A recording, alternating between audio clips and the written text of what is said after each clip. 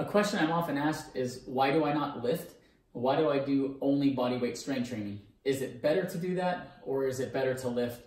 And the honest answer is it's most likely better to do both. There are some advantages to bodyweight strength training. There are some advantages to traditional resistance training. But personally, the reason 4 years ago when my son was born, I decided, hey, I'm gonna go all in on bodyweight strength training is because before, when I was traditionally lifting, I had toyed with the idea of basically trying to get really good at bodyweight strength, you know, looking at one-arm pull-ups and perfect handstand push-ups and nose-to-floor one-arm push-ups and things like that. My daughter's a high-level gymnast, and so watching those kids condition and watching how amazing of athletes they are kind of would inspire me. But then what would happen is I'd start adding a little bit of that stuff, and it's really, really hard. Advanced progressions in bodyweight strength training are really, really difficult. And so I wasn't used to sucking, right? So I sucked, and I wouldn't do well. And so I would just fall back on loading the bar and traditional lifting. And so this time around, what I decided is, okay, in the past, I had given it half effort because when I would go into it, I always had that fallback crutch. Hey, this leg workout's not feeling the best. Let me just jump under a squat rack, or whatever the case is. This time around, I decided if I want to master something, I need to devote myself 100% to it in order to attain some type of mastery. Not that you're ever really going to master anything, but proficiency, I should say. So in order to become proficient at it, I knew I needed to remove the temptation or my desire to just, you know, supplicate it with heavy weight and get an awesome workout.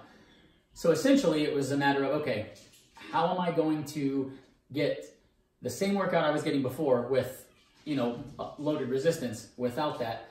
And so looking all over YouTube, Googling everywhere, trying different programs, it forced me to really learn and apply those things and see what was working for me. What progressions from whose program feel good, or which ones can I do, which ones can I not do, why can't I do this? And one of the hardest ones was pistol squats. I looked at all these different resources, and the progressions for pistols were really difficult for me, and I ended up having to modify what I'd gathered elsewhere. So for me, the main reason to not still incorporate resistance training is to force me to get through sticking points without jumping back under a bar, to force me to figure out how to train, you know, my posterior, how to get my glutes to where they need to be without utilizing a barbell, without utilizing, you know, a loaded resistance like that. So for me, that was pretty much why I stuck to specifically bodyweight strength training. Now for you, what you're gonna have to decide is, do I wanna go to a traditional gym where I have all this equipment and I can use that stuff, or do I just wanna train at home in the backyard, at the park, whatever the case is? So that's the biggest differentiator. If you wanna go drive to a traditional gym, then you can incorporate bodyweight strength training and traditional resistance training. Like, that's gonna be the most efficient. So I'm not gonna tell you shouldn't lift. I tell almost everybody, hey, combining the two is gonna be the fastest route, the most efficient training that you can possibly do.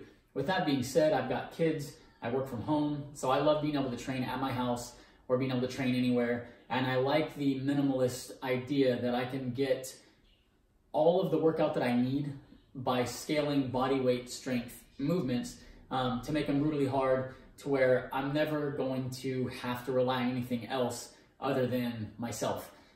You know, maybe that doesn't appeal to everybody, but it does to me. And so that's where I'm at right now. That's where I've been for the last 4 years.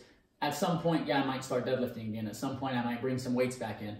But I'm not going to do those things until I've mastered the progressions, bodyweight strength-wise, to the master exercises, I guess you could call them, that I want to do. So that being like an iron cross, right? I don't have an iron cross yet, so I definitely want to be able to do that. I want to be able to do a one-arm handstand push-up. So I don't even know if I'll ever be able to do that, but that's a goal that I would like to do. So there's some stuff like that that I want to be able to do prior to reintroducing any weighted resistance training. And so that's personally why I'm at where I'm at. And that's kind of what you got to think about for whether or not you should weight train or just do bodyweight strength training. Portability, you know, what appeals to you, what calls to you. For me, the calisthenics, the progressive style calisthenics are fun because you're always working towards something different. You're not bench pressing for 20 years, right? You're working from a traditional push-up to a harder progression of a push-up, to a harder progression of a push-up, to a one-arm push-up. And from there, you're doing incline one-arm push-ups, hopefully one day to a one-arm handstand push-up. So I like the idea that it's always changing and evolving, and there's always something new on the horizon versus the same thing with just additional weight on it. So one style is not better than the other style. They both have unique pros and cons, and you kind of have to weigh that out and see what you feel appeals to you.